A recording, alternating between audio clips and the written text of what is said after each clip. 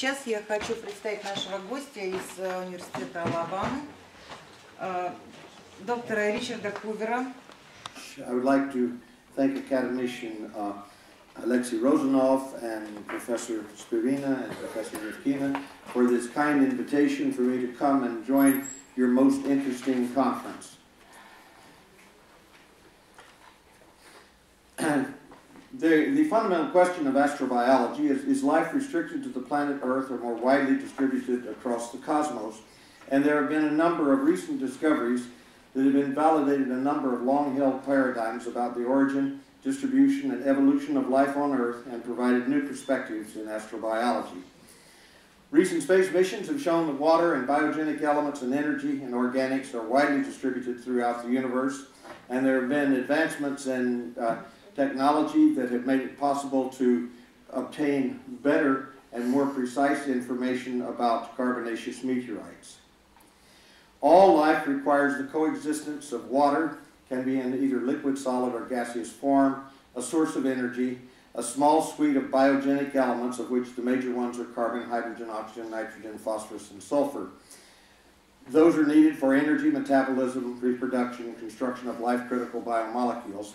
And the important point is that all of those biogenic elements and sources are present throughout the cosmos. Water is the second most abundant molecule in the universe, and it comprises 60 to 70% of the cells.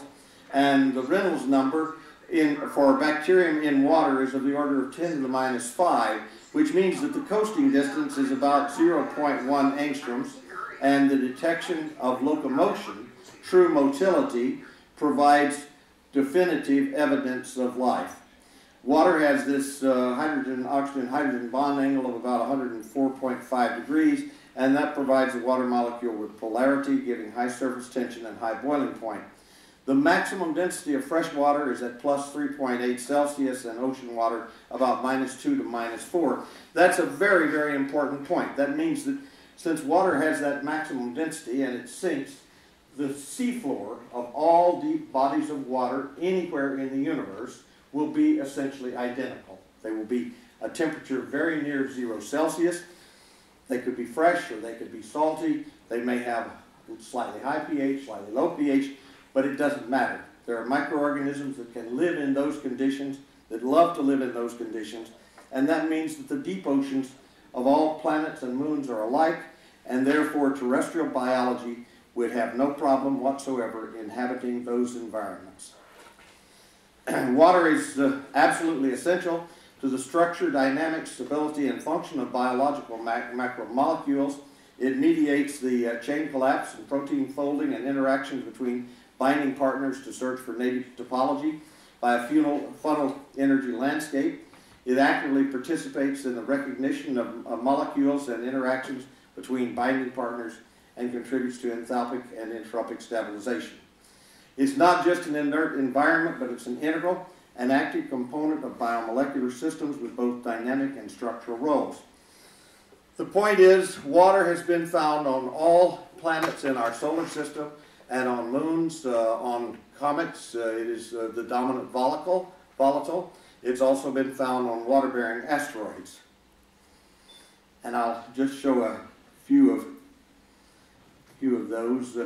Cold regions, we know that microorganisms love to live in permafrost and polar ice caps, and hot areas in geysers, fumaroles, hydrothermal vents, hot crustal rocks, hypersaline, hyperacidic, hyperalkaline pools, high radiation environments, high pressure environments, and in hard vacuum, as you find on the outside of Mir and the International Space Station.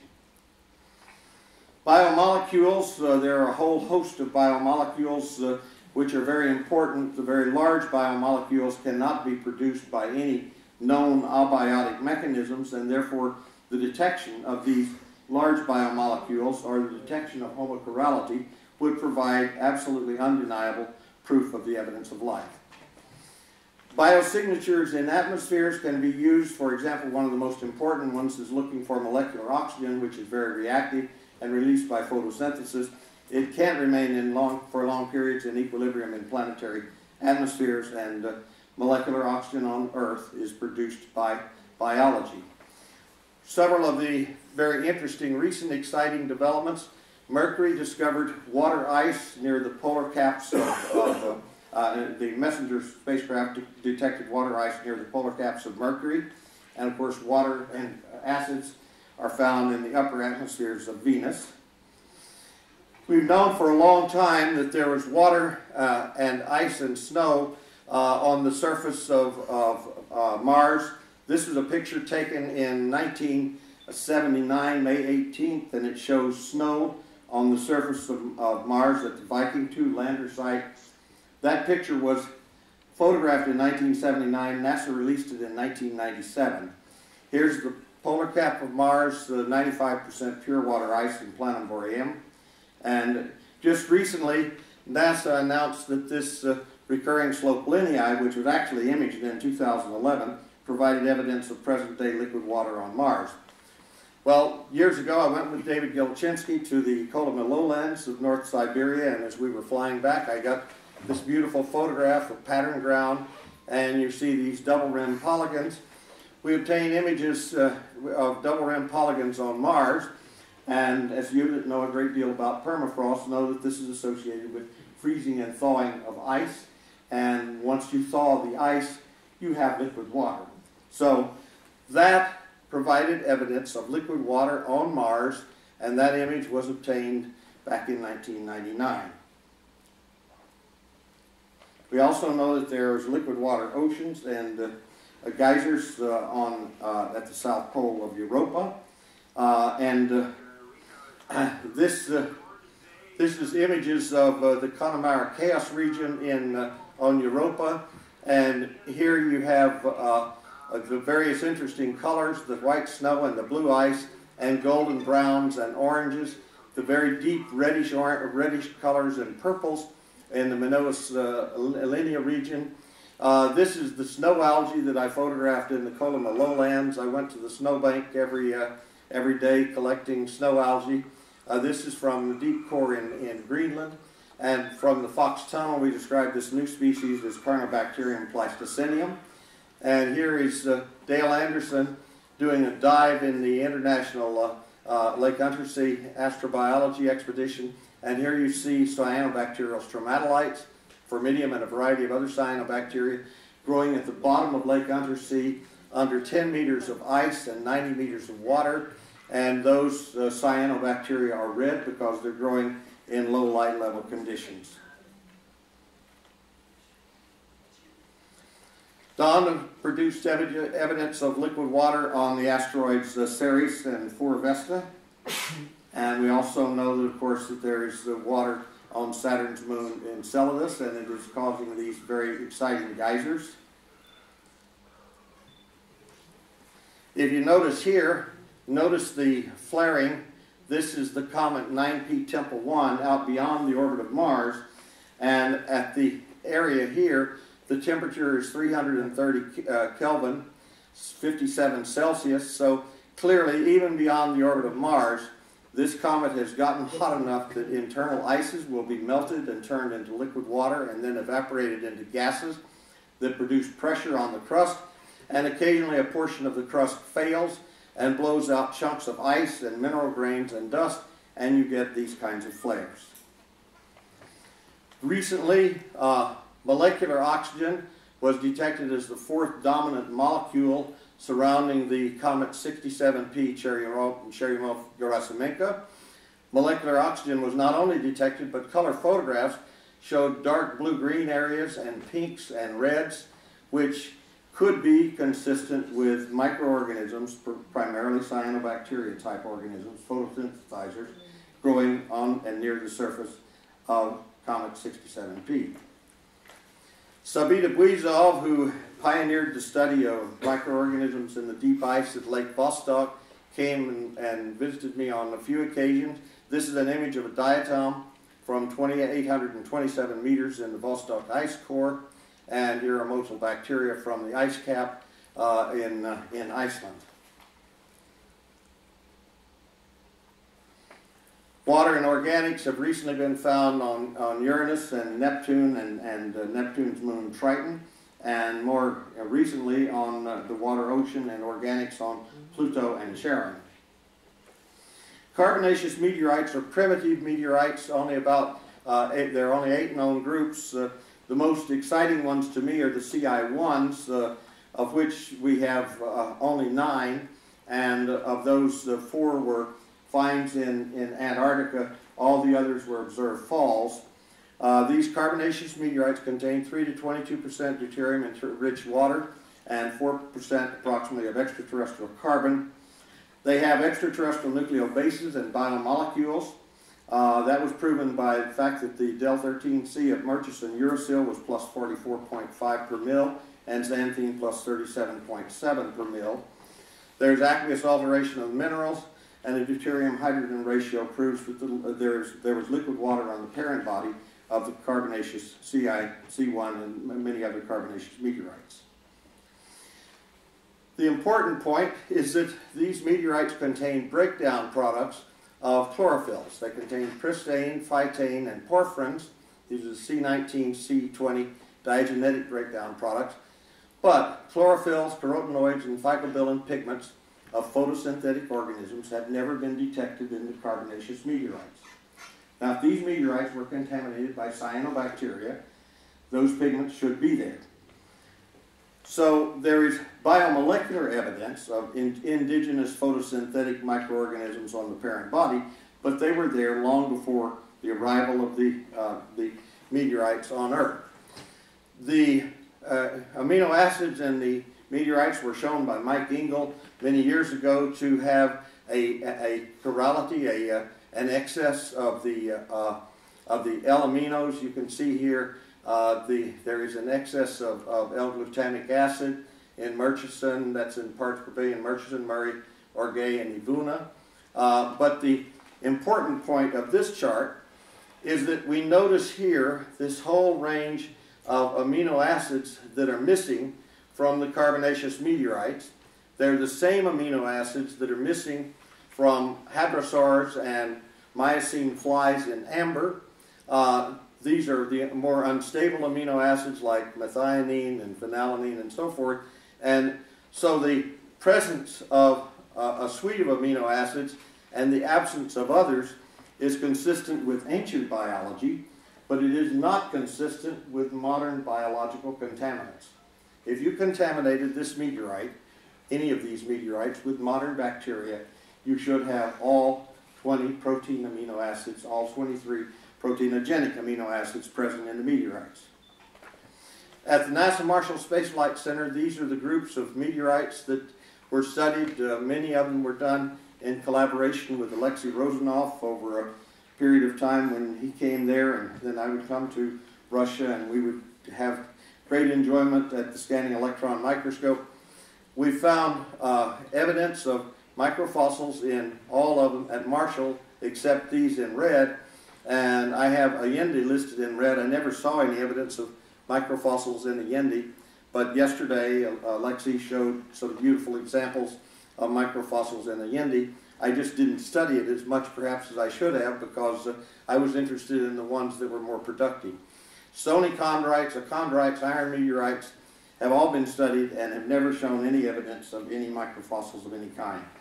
Contamination has always been a great worry, and so everything was done under very strict controls and using a field emission scanning electron microscopy and energy dispersive X-ray spectrometry to differentiate between contaminants in the rare occasions when they were encountered and indigenous biological remains.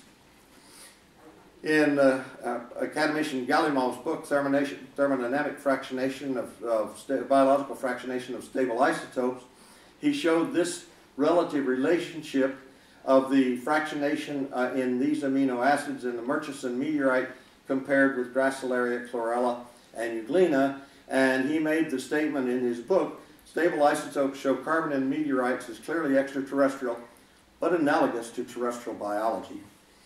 I commented to academician Gallimov that I considered that to be the best evidence I had seen for biology in the meteorites outside of direct observations of microfossils.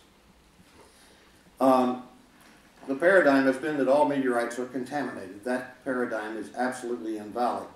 If these meteorites were contaminated, you should see the sugars, ribose and deoxyribose, all of the protein amino acids, and cytosine and thymine are missing. They convert to cytosine goes to uracil with this half-life, and thymine to xanthine with a 1.3 million year half-life.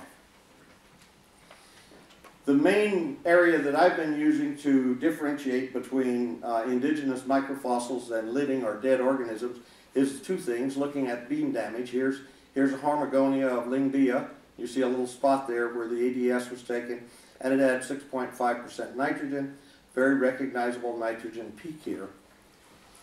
Ancient biology can still contain nitrogen as long as it's not too ancient. This is a Pleistocene woolly mammoth guard hair, and it had 11.6% nitrogen.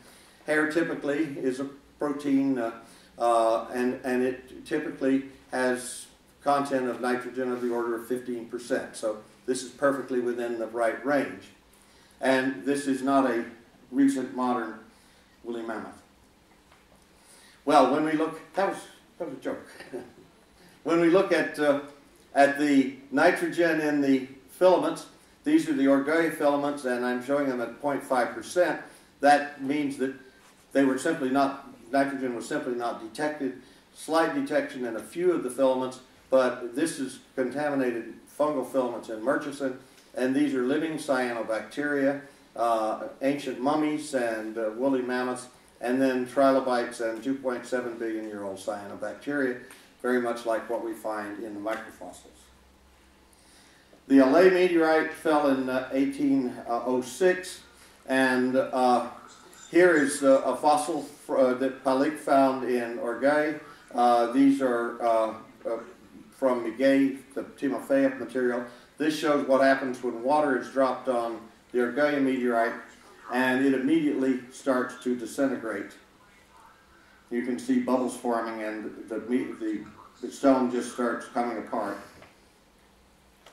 This shows a microfossil in the Murchison meteorite. This is one that I showed to academician Zavarzin many years ago, and he pointed out that it was a Nostication cyanobacteria and identified the diverse components, the hollow sheath, cross-wall constrictions, and emergent Hormogonia. And we look here, and you can see there is no nitrogen level visible there. Right there is where the nitrogen should be.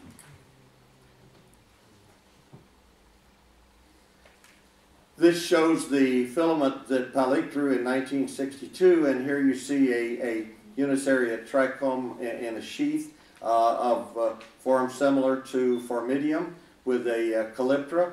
Here are cross-wall constrictions and an obvious Hormogonium here, and this is consistent with multiple trichomes within a common sheath, like the multisariate Microcoleus phonoplastes.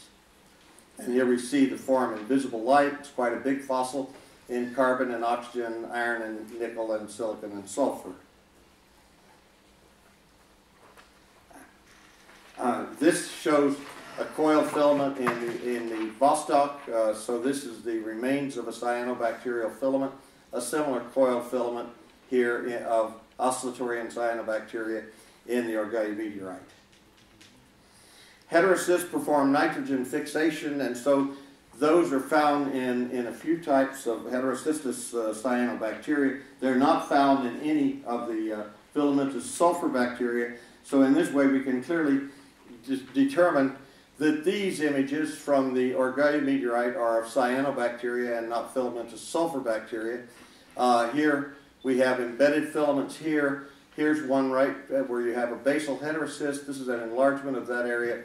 And here's a Calothrix, a very small species of Calothrix from the Little White River of Oregon, living in my laboratory. And it's about the same size and with the same morphology as what we see in these filaments in the Orgueil meteorite. This shows an intercalary heterocyst in a Nostoc-type cyanobacteria in Orgueil, and here is an apical heterocyst in form similar to Cylindrosperma. This shows an interesting array of cyanobacteria in Orgueil and a form similar to Leosporidia here, very clearly delineated, and here we see in this fossil right at the edge, the nitrogen content is 0. We have no detectable nitrogen. There should be a nitrogen peak there if there were any nitrogen, but there is none. Rosemary Ripka pointed out that these were Lophotrichus tufts of fimbriae, which are almost never seen in this condition because they stick to the polysaccharide. Here you see them at 80,000 X. This is a 200 nanometer bar. These very, very tiny structures are standing up and perfectly preserved. This is a beautiful filament in the Argalia meteorite, and here we have a spectrum taken here, and you can see that there is a high magnesium and sulfur and oxygen, and here is the spectrum taken at this point, and the carbon content is about 80%. Alexei showed this beautiful form this morning, or yesterday. This is in the Ephremica CV 3.5 carbonaceous meteorite. Possibly something similar to a Sarcodina. That's my tentative thinking about it. I haven't had a chance to talk with it about Alexei. He may have a much better identification of what this beast could be.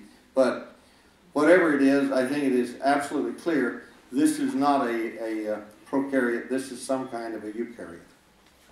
In 2012, the Polonarua stones fell in Sri Lanka, and they are highly porous. They have a very interesting array of minerals, phaolite, olivines, quartz, zircons, and cristobalite, many other minerals, and high-pressure minerals like waslite, and which require extraterrestrial shock pressures of the order of 20 gigapascals.